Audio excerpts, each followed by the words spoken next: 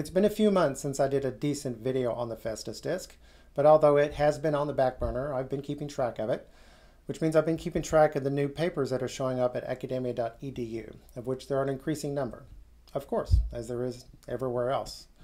But I've also noticed that my videos on the Phaistos Disc have been getting a lot of views. Well, relative to what I usually get, I'm typically talking to myself, and that's very nice. And my academia profile has also been visited quite frequently. Now, just so you know, I don't maintain that profile. In fact, I've never even visited it. But my growing ability to translate the disc and my ability to prove that what I've translated so far is correct has been extended lately. So it's time for an update. I'm going to start with what I've translated so far. Then I'm going to extend it a bit. It's going to be a critical bit. Not only is it going to fit perfectly with what I've done so far, but the way I did it has opened doors for future translation work, and there's a lot of work to be done on the Phaistos Disc.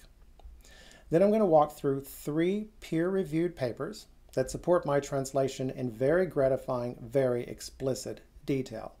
Now, of course, you know what this means. I'm the first man in the world to ever successfully read a Minoan document, and my successful reading in turn allows us to figure out which Minoan city was doing what and when. Obviously, we must all give good credit for a job well done. In this case, I acknowledge my debt to Gareth Allen Owens and John Coleman. They're the ones who figured out how most of these symbols are supposed to be pronounced. Dr. Owen had also made a splendid breakthrough on side B of the Phaistos Disc. More on that later. Let's start with a couple of interesting details before diving into the first 4 words of side A. It opens with 5 dots. That's a notation for 50 on Minoan accounting documents. Could this be one of at least 50 other discs? We also have these marks throughout the document. Most thought they were there because the words were important, and as you see here, they were right. But this is also the Minoan mark for 100, which of course naturally lends itself to the idea of fullness and completeness, like 10 or 1 or 1000. Okay, let's start. Ique paieriu, etuque, auditi, LLP. Now you will notice the ique and que. I think the Minoans spoke Italic, the parent language of Latin, and this is a bracket. The equivalent in classic Latin would be que paieriu, que etu. Etu is Latin, and you, etu brute. Both paieriu and you, auditi. Well, Aditi is the mother of the sun god in the Rig Veda, and this is obviously a sun disk. We're going to confirm that on side B, that this disk is in fact dedicated to the sun god. LLP confused me for a while, but one symbol can represent more than one similar sound in the same part of the mouth, the same address, as they say in Sanskrit. So that could be P, but it could also be Phi, which is what you see in Hebrew. With a dot, the Pe is P, without it, it's F, which would relate this to the Latin alfero, to bear or snatch away, which perfectly fits because, as I've revealed in previous videos, side A is a funeral prayer for a king or a hero whom death has snatched away. In this case, paieriu and aditi. So thanks to a Greek viewer named Demetrios A, I'm pretty sure the opening line is, both panieria and you, aditi, bear away. Panieria being a form of Greek for something like high priestess or all priestess, pan, like pantheism. Trust me for now, this is not as random as it looks. I'll actually be able to confirm everything I've just said referencing other Minoan artifacts. But let's look at a couple of other words on this side that also support my translation. They're both the same word, but the way the second one was written gave me the critical clue as to what this poem is actually about. It gravitates around this animal hide, symbol 27. It's a symbol for the sound value wa, and it's displayed very prominently in words A17 and A29.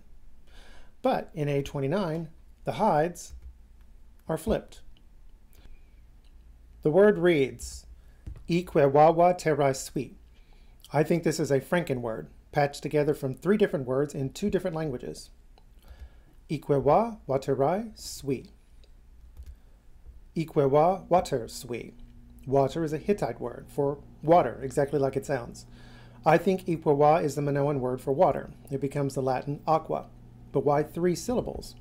Because it comes from the Proto-Indo-European aqua, a central syllable, que, just like we see here, surrounded by 2 glottals. Awful sounds you make at the back of your throat, down in the glottis. Proto-Indo-European had at least 2 of them, and maybe up to 4. Semitic languages still have glottals. Hittite did too. Iquewa, water, sui. Water, water, sui. What is sui? One need only look at a Latin dictionary. Iquewa, water, stitched together. Water, water, stitched together. And where do we have water and water stitched together? At the end of the world, where the waters above are knit together with the waters below. And in the midst of those waters is the world, which abides in a bubble. The sun rides along the skin of that bubble. At the edge of the world, this is the Minoan world, is the Hittites.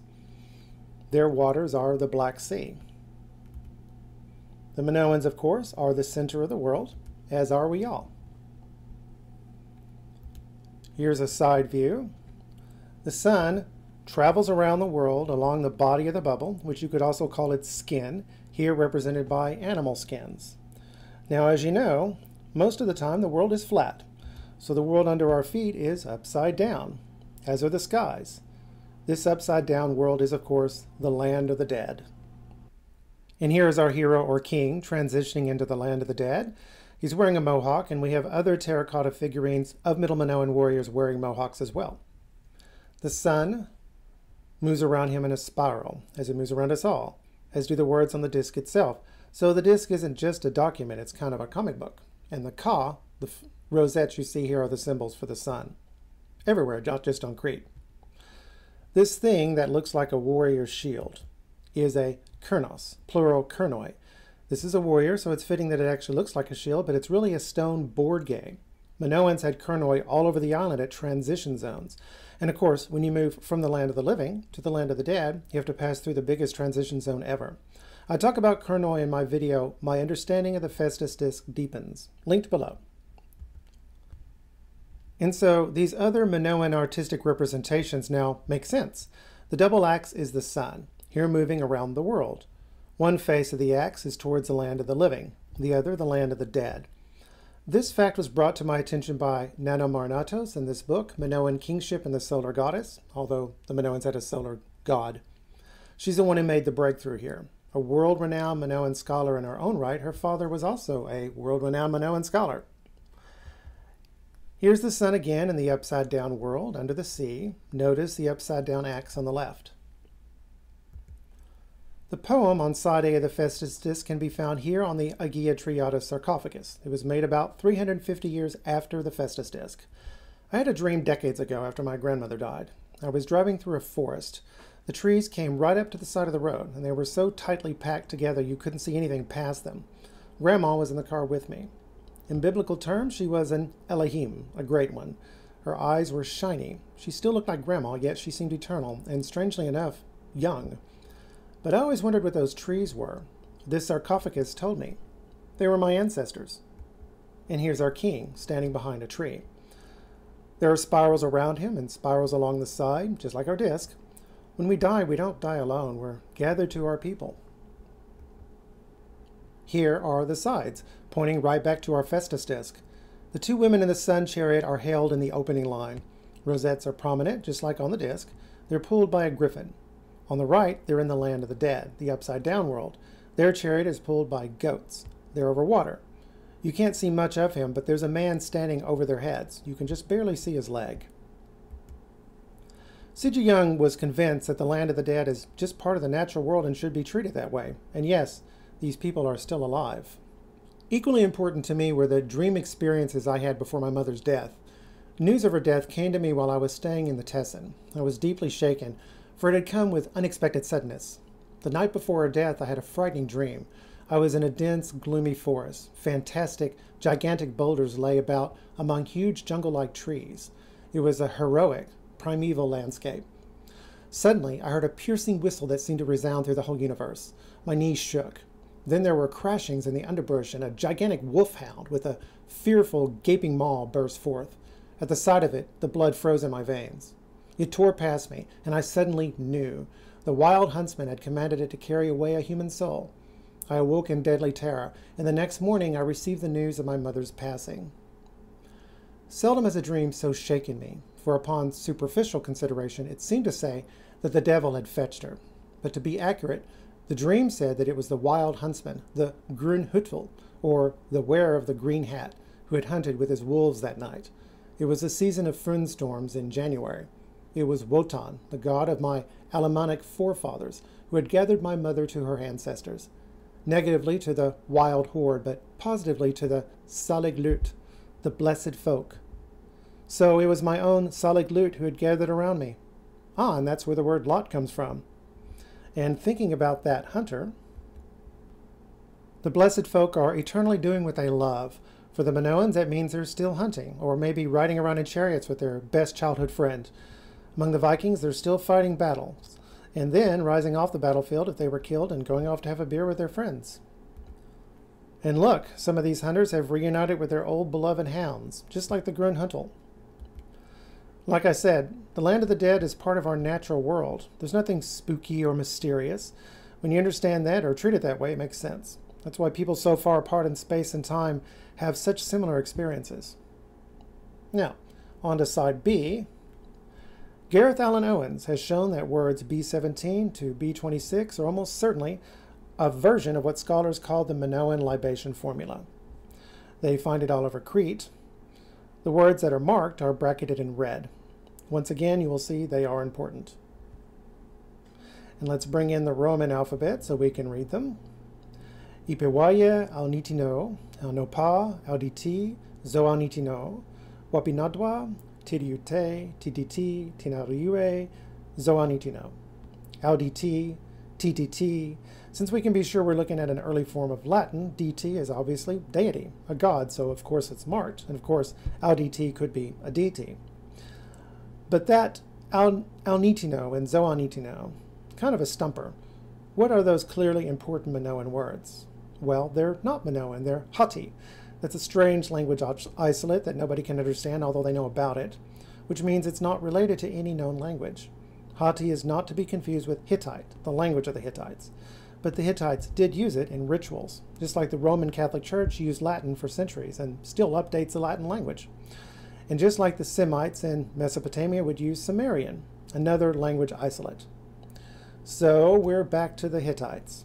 And I've found this Hittite ritual play that's obviously connected with side B of the Phaistos Disc. Zahanetana is said twice, just like Zoanitino. So on both sides we have important words said twice, and I think I've demonstrated beyond dispute that they both point right back to the Hittites. A Zahanetana, or Zoanitino, is apparently some kind of holy place dedicated to the sun god, which brings us right back to our spiraling sun disk. So the Minoans and Phaistos are erecting an ideology on top of a traditional burial ritual, which would still be used for several centuries, whose aim is to knit together the people on the island with the people on the mainland. Remember that, that's going to pop up. This is the Middle Minoan, the end of the 17th century BC, and the Hittites are just coming into their own. In 400 years, they will have a vast empire that will be ruled by a great king. Remember that too, because that's also coming back. One last thing. The Bronze Age collapse, which I am convinced was spearheaded by Minoan exiles who had regrouped in Italy. The Egyptians called them the Sea People. There were Italian settlers right here, as a matter of fact, and we know that because they used pottery that's also been found in southern Italy, yet it was made locally. They didn't stay long. After the Sea People invaded and destroyed the local capital and probably killed the local king, they were gone. The prize was Cyprus, called Alaschia at the time. Again, keep that in mind. And when we look at our papers, this territory here is going to become important, mostly the area of the Arzawa Confederation, but also including Walusia at the top. That's the city of Troy, which at the time of the Phaistos Disc was part of the Ashua Confederation, but not afterwards. Very important. That's also going to show up later, and it's going to be more evidence that I am, in fact, correctly translating the Phaistos Disc. Now, the prize, as I said, was Alaschia, and the reason why I know these are Minoans is because when they were the classic Minoans, they erected horns of consecration all over Crete. And after the invasion and the collapse, they erected horns of consecration all over the prize, Cyprus. But here's the deal, and here's where my work on the Phaistos Disc helps flip the script on Greek history. We've been told that there are Greeks and there are Cretans. There are Mycenaeans and there are Minoans, and that the Mycenaeans either conquered the Minoans or helped the king of Knossos conquer his fellow Minoans, and then they became culturally Mycenaean after that. But that scenario is not right. It's wrong. as I've just discovered, and as I will demonstrate to you, they're all Minoans, or as they once called themselves, the captor. But the Minoans at Knossos started calling themselves the Achaeans, and they're the ones who fought the Trojan War.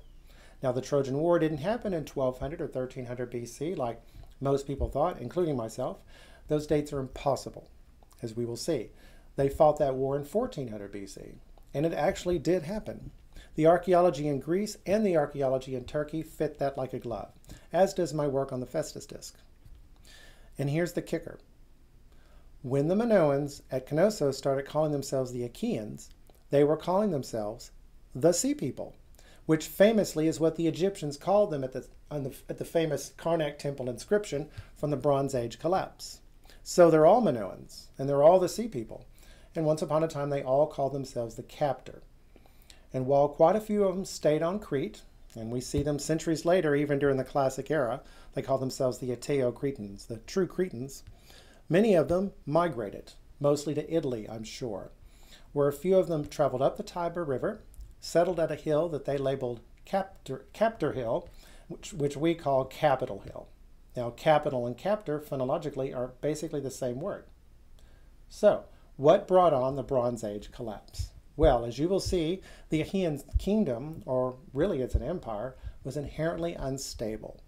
And the captor took advantage of that because meanwhile, they'd been lurking around in the Eastern Mediterranean, making friends, including many in the Achaean Empire, and they were keeping up with internal events of current affairs. And when their opportunity came, they took it. And they settled accounts with their Achaean rivals and the Hittites. And they destroyed the city of Troy, and they occupied Cyprus. And I will demonstrate that using these papers. So, let's get to work on them. The first one, Minoan-Anatolian relations and the Ahiyawa question, a reassessment of the evidence. I added those two symbols under the H's because they belong there. It's what you might have seen earlier on the map. It shows you they're pronounced ch, as in bak.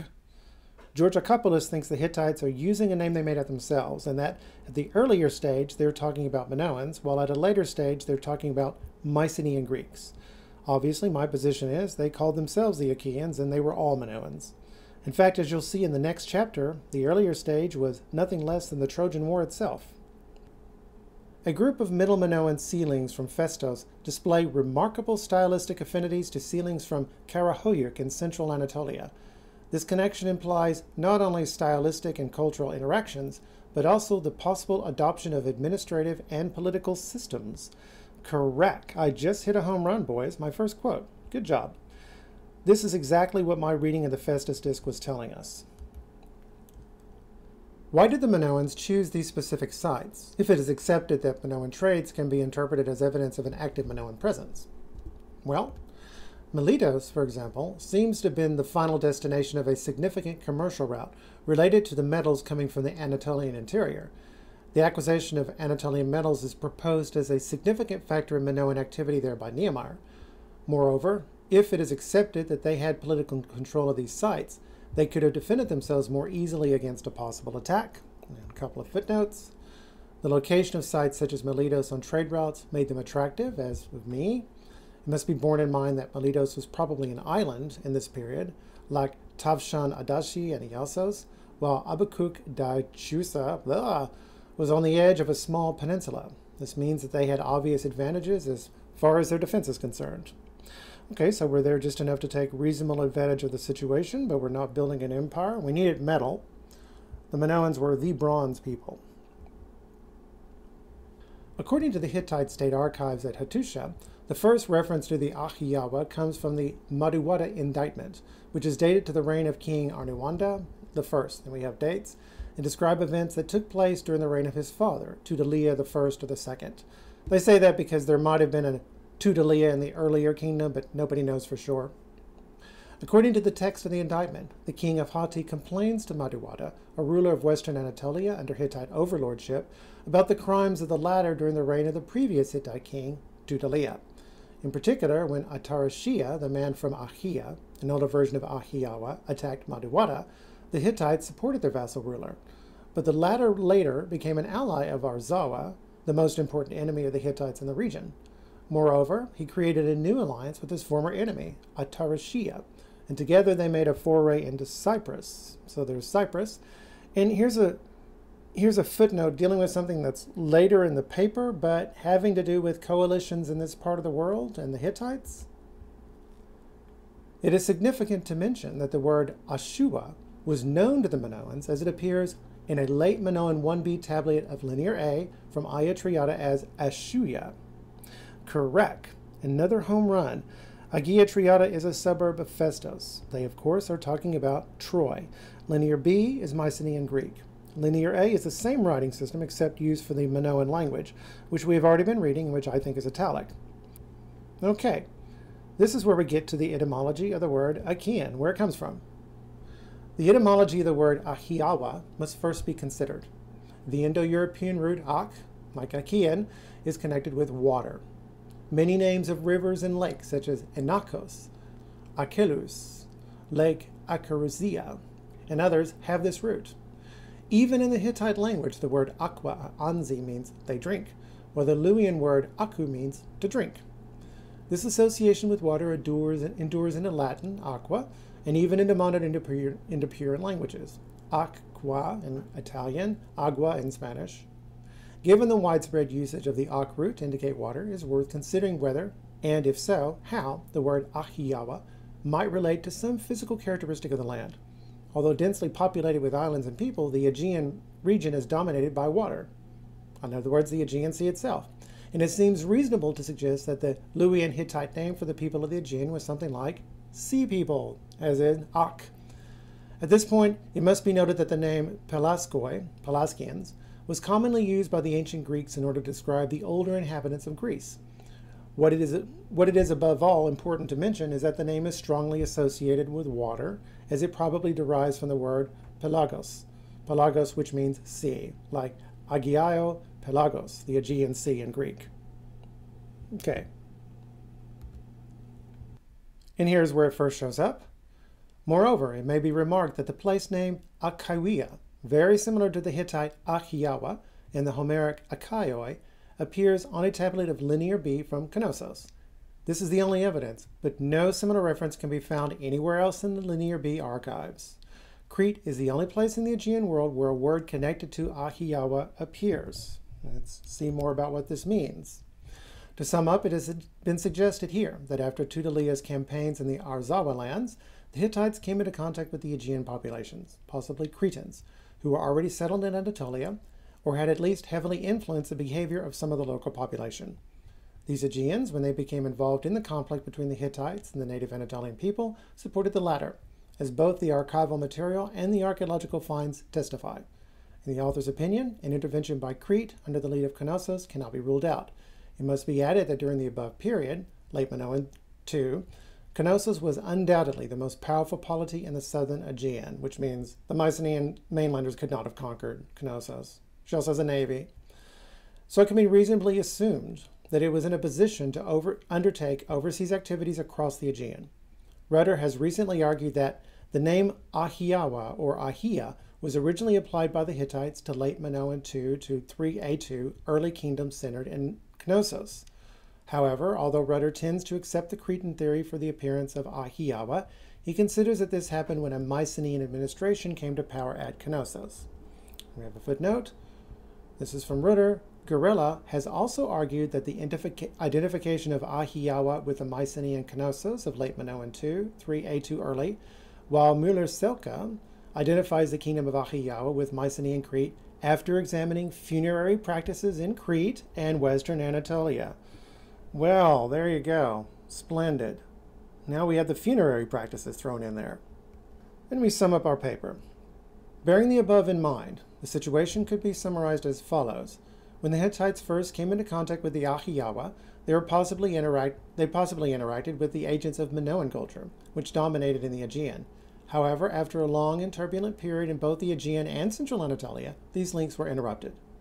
When the Hittites restored their power in the area in the late 14th century, that's right before 1300, and again started interacting with Western Anatolia and the Aegean, the Mycenaeans had already established their domination over the islands and perhaps also controlled some points on the Anatolian coast.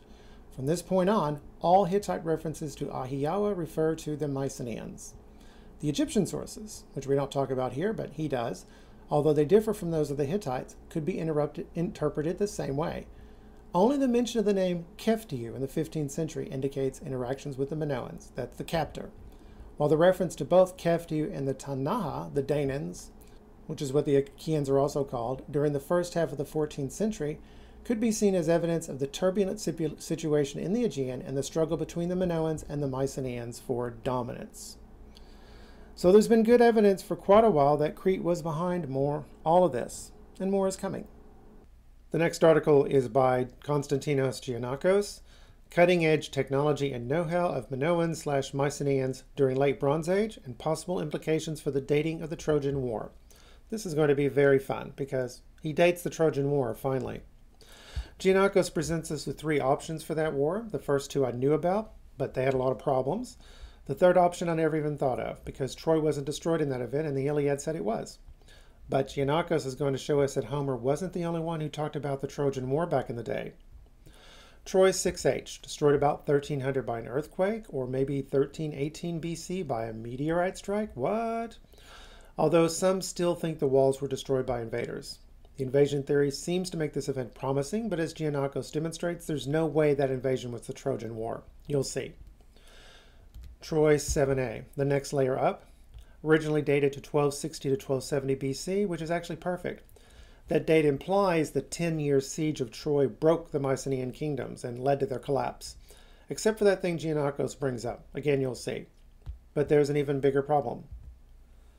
The destruction has now been redated to 1190 to 1180 BC. That's a Bronze Age collapse. The Achaean Empire was dead and gone by this time. The Hittites were next on the chopping block. Now the new date. One layer depicting a vigorous house cleaning dated to the transition between Troy 6F to G around 1400 BC. It had rich Minoan and Mycenaean sherds. Okay. Tell me more. If it were not the name of Troy and the Iliad, Hisarlik would doubtless have been pronounced a Mycenaean trading colony. Hisarlik is the name of the site today. Very interesting. Okay, that's actually quite stunning. That tells us the Greeks had actually conquered and successfully occupied Troy in 1400 BC. As for the other 2 dates, there's a major event that knocks them both completely out of contention. The Battle of Kadesh. I never even thought to factor that into this. It was the closest the Bronze Age would ever get to a world war. It completely exterminates the other 2 events as plausible options for the Trojan War. Let's read about it. The Battle of Kadesh between Muwatalli II and Pharaoh Ramses II took place during the 5th regnal year of Ramses II, dated to 1299, and was a showdown between the armies of the 2 kings. Muwatalli had been preparing his kingdom for this battle. First of all, he put in order affairs on the west coast of Anatolia, signing the treaty with Alexandru of Walusia.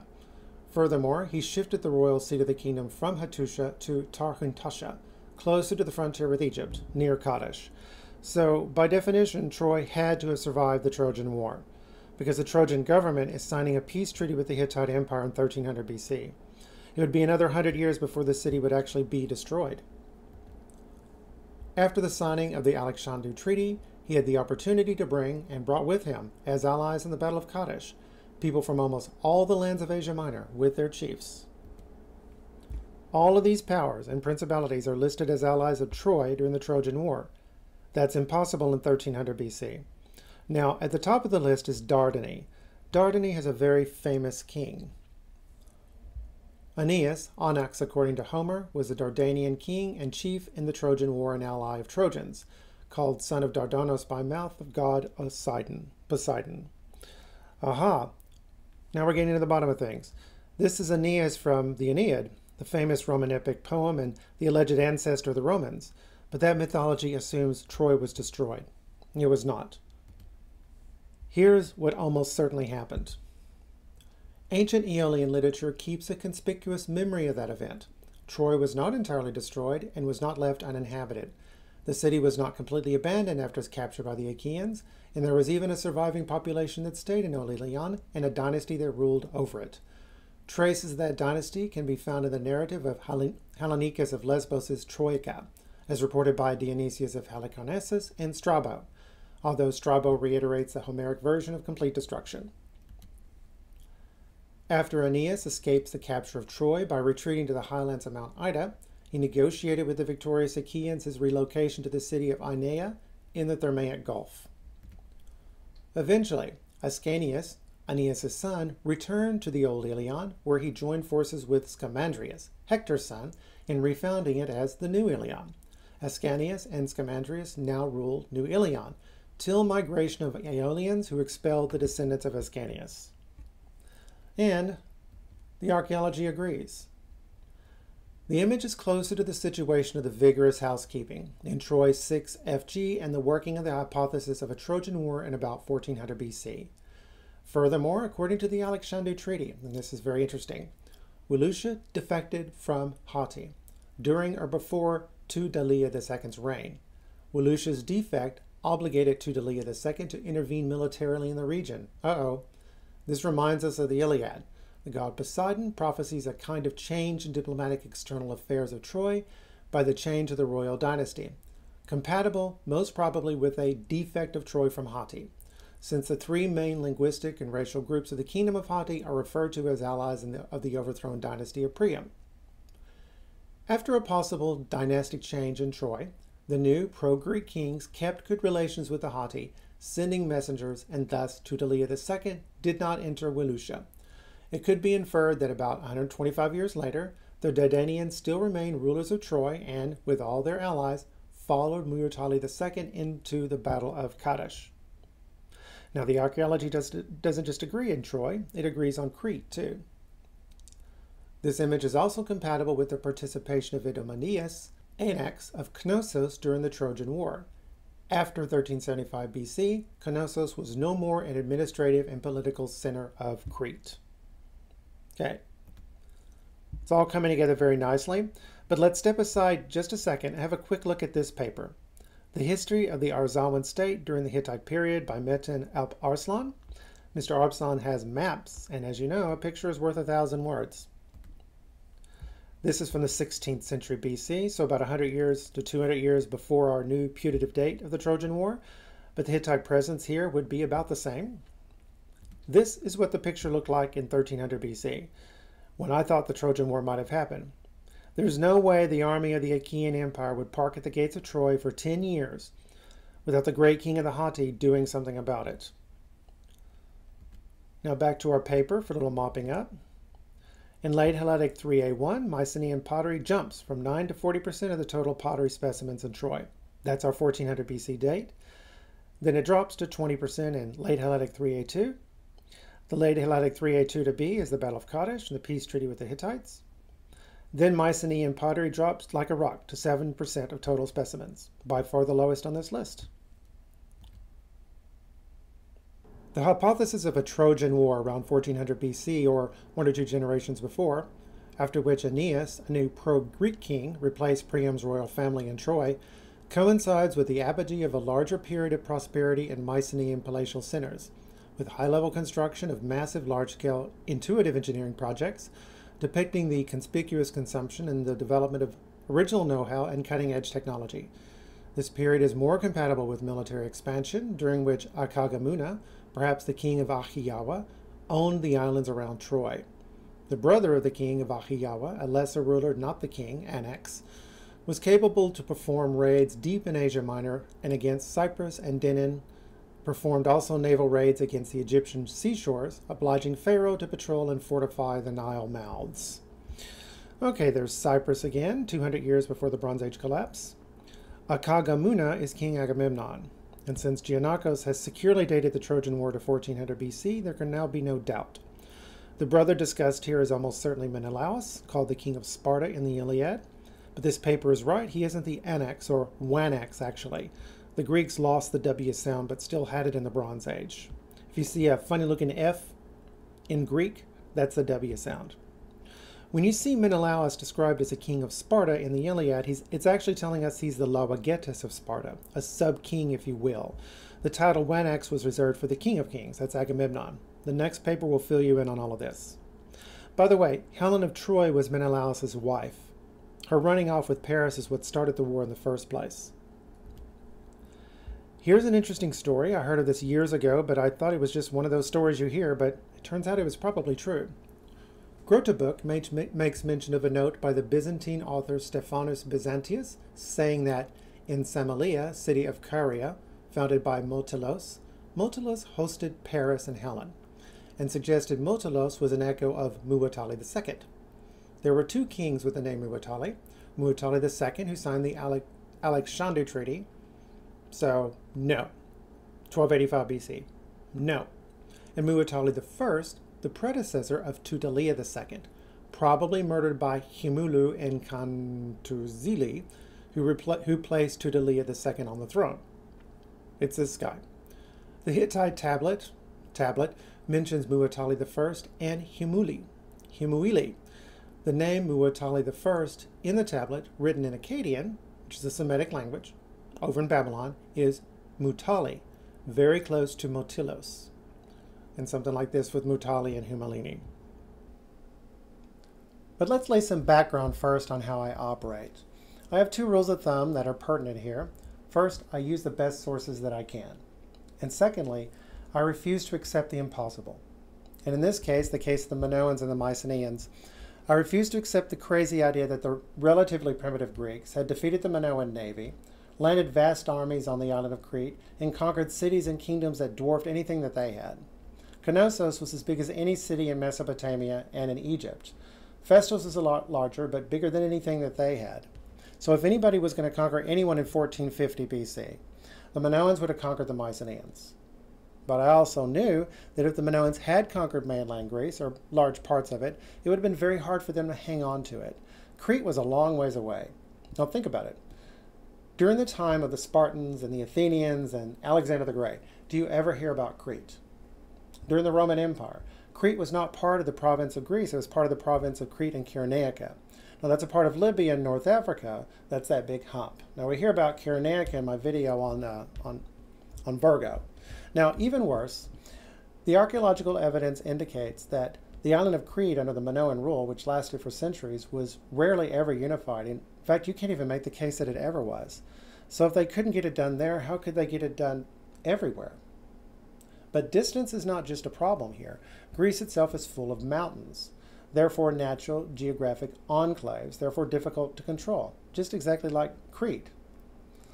So I came to the conclusion, and by the way, this is exactly what you see in the history of classic Greece. So I came to the conclusion that Knossos had conquered the rest of the island of Crete with the help of Mycenaean soldiers. And over the next 200 years, the Greeks on the mainland quite naturally caught up with and surpassed the Cretans and folded them into larger Mycenaean civilization. Well, now I know the Cretans did in fact conquer the mainland Greeks, or at least a lot of them. And this paper is going to tell us exactly how they administered their newly won kingdom, perhaps even an empire. 200 years later, it was dead and gone and forgotten by history. That's not a long time. But I have to give credit where credit's due. This was a very hard job. This is a Frankenstein's monster of a government that they patched together, and nevertheless, they kept it going a lot longer than I thought they would have.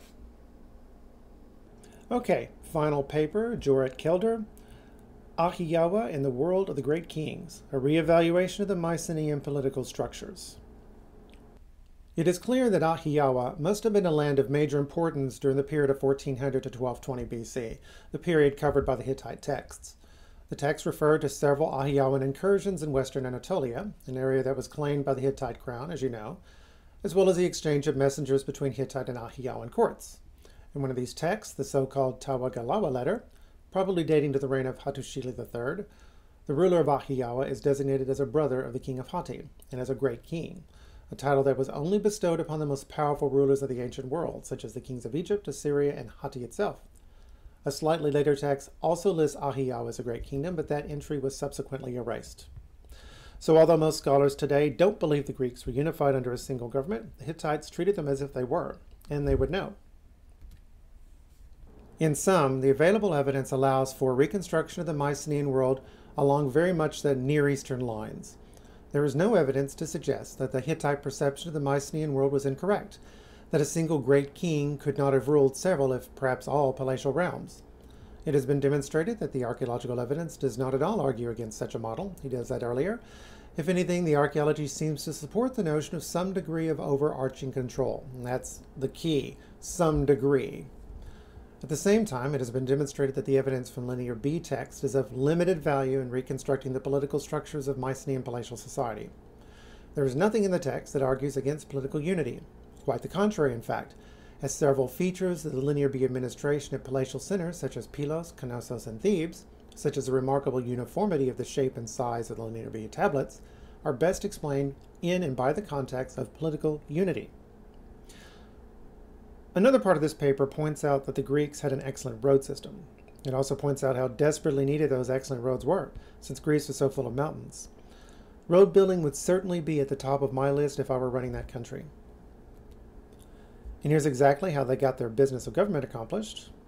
The presence of two officials, the Wanax and the Lawagetas, at the top of Mycenaean society, both of which have essentially the same military, economic, and cultic functions, is difficult to reconcile with the model of various smaller and independent palatial states. So the Wanax and Lawagetas, that's Agamemnon and Menelaus.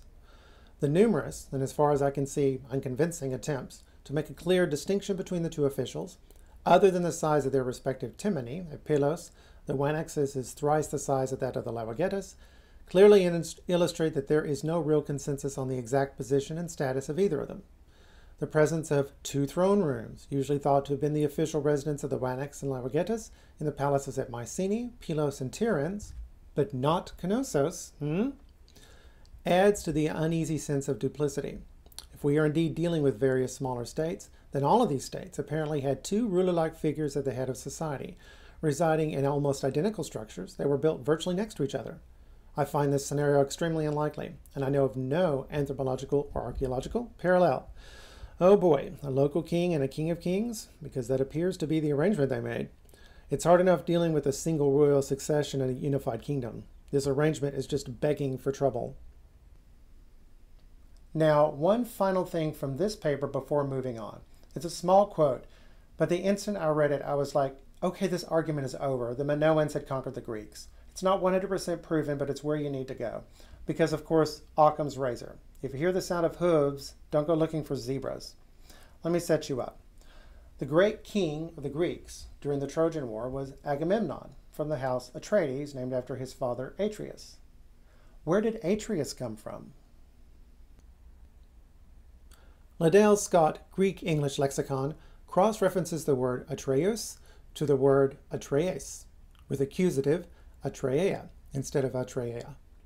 In Linear B tablets, two words for a region have been read, Ateria and Ateroia. Reg supports that both were derived from a pre-Hellenic stem, that's pre-Greek, including the word Atreus.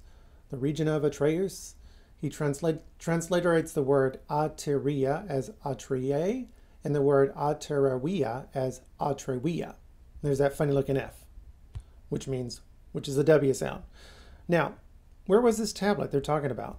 Somewhere around a city called Pylos, one of the first great mainland Greek cities. But look who else we found at Pylos. The Griffin warrior, buried at the exact same time Knossos started conquering the rest of Crete, and about 50 years before the Trojan War. In May 2015, the first day of renewed excavations at the palace, the team unexpectedly discovered a large stone tomb. Hundreds of artifacts were found, along with the body of a single male, the Griffin warrior. We have a quote from S. Stockard and J. Davis. The team did not discover the grave of the legendary King Nestor, who headed a contingent in the Greek forces at Troy, nor did it find the grave of his father Neleus. They found something perhaps of even greater importance, the tomb of one of the most powerful men who laid the foundation for the Mycenaean civilization, the earliest in Europe. The young man probably knew Nestor personally. He certainly knew his father Neleus. And here's his face, reconstructed from his skull. This is an agate stone, probably carved to celebrate one of his personal victories. A dead soldier at his feet, another going down. This young man was a regular Achilles, and he is a Minoan. You could say he's a Greek warrior with heavy Minoan influence, but why bother looking for zebras? The codpiece, the long hair, he's the image of the Minoan sun god. This indicates to me he's a king, or at least a prince. The artist carved this agate stone under a magnifying glass, by the way.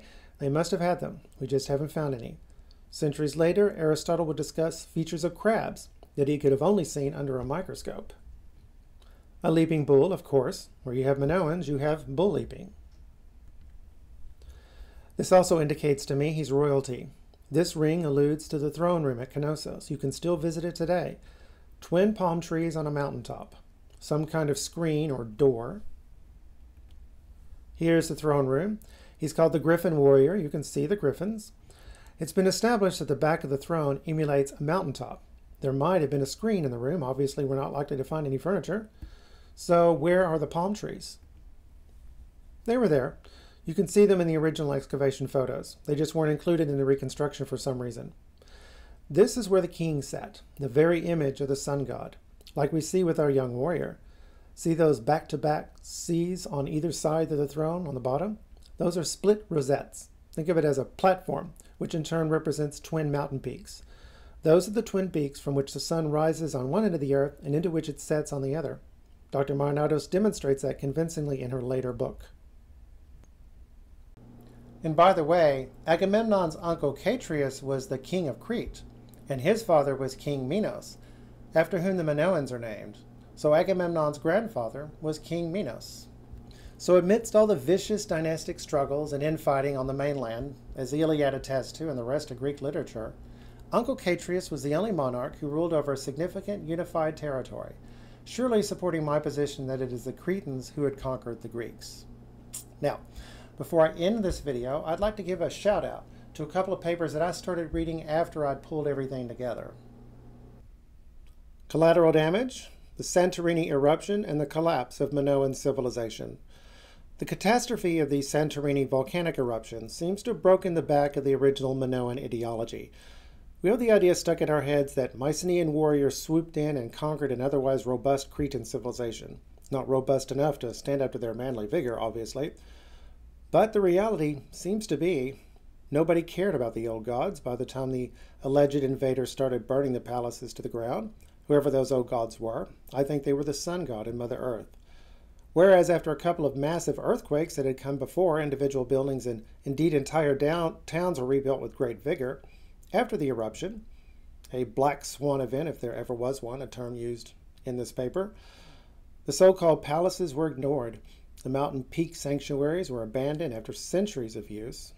The pottery suddenly changed style, and most importantly, a male god suddenly starts to dominate their iconography.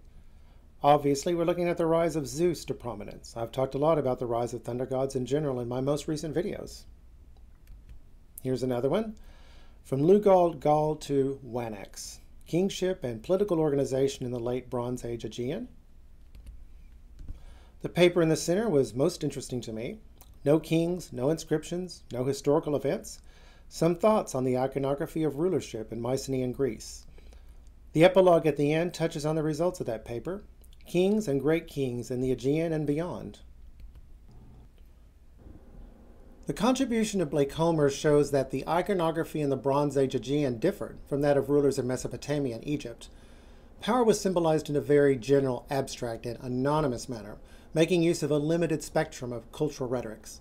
As a rule, the ruler is not depicted as an individual. This non-personal, collective image of power can be traced back to Minoan Crete, and Blake Homer argues no adjustments were made to conform to the Mycenaean Wanax ideology. The apparently missing ruler in Mycenaean Crete may, Blake Homer argues, thus partly be explained by the lack of models in Minoan imagery, which is exactly why people had trouble believing the Minoans had kings. They weren't there in their art. In addition, the Wanax kingship probably contained a strong theocratic component, which could be a further reason for the iconographic indistinctiveness. The representation of the Wanax might not have been allowed or deemed unnecessary. Unnecessary because the Wanax might have been the undisputed representative of the gods on earth. To see imagery of the one meant you saw the imagery of the other. Everybody knew that. I talked about that with the Minoan warrior on Pylos. He looked like the sun god precisely because he was royalty and therefore incarnated him on earth. This paper is interesting because it means the Mycenaean kings are acting just like Minoan kings. I would say because they are Minoan kings. On religion, there's a push me, pull me going on. The failure of the old gods pushed them away. The need for the great Mycenaean king to fit in with his peers everywhere else drew them to the new gods. that provoked a reorganization of societal norms so extreme that it looked like they'd been conquered and occupied by invaders. Now there's one final major point regarding the geography of Crete. With Santorini, Crete was an invincible warship in the eastern Mediterranean. Without it, it was largely cut off from the mainland and would lapse very quickly into backwater status. I don't think it played a role in any of the major events of classic Greece, as I talked about before. In fact, I think that change in geography provoked the invasion of mainland Greece because they saw that this was going to be a problem. Therefore, they had to have direct control of resources and populations. Now, I promise to keep this short because I want to keep my videos short, but I am going to bring, real quickly, one last paper. But I've talked about this in previous videos, and obviously you need to see it here because, once again, a picture is worth 1,000 words. The Theran eruption and Minoan palatial collapse. New interpretations gained from modeling the maritime network. So this is a networking analysis on a computer. And here's the Minoan civilization at its peak. Thera is, I am convinced, Atlantis. From the island of Kythera in southern Greece, the Minoans sent colonists to Italy. We know that because the first pottery of those colonists was made there. Then they lose Thera. A smaller and smaller number of cities grow at the expense of surrounding regions, which is exactly what we see in the archaeology. And then, finally, Crete turns into a backwater. Now, this is a worst-case scenario, but life is a game of inches. And sometimes when you're forced to give up an inch, you end up losing a whole mile. Well, that's my take on some new papers. Well, new to me. And ideas that I'm going to be pursuing in my future efforts to translate the Phaistos Disc, which so far has proven to be very helpful in uncovering Minoan and Greek history. And I hope you found this video helpful and maybe entertaining. God bless.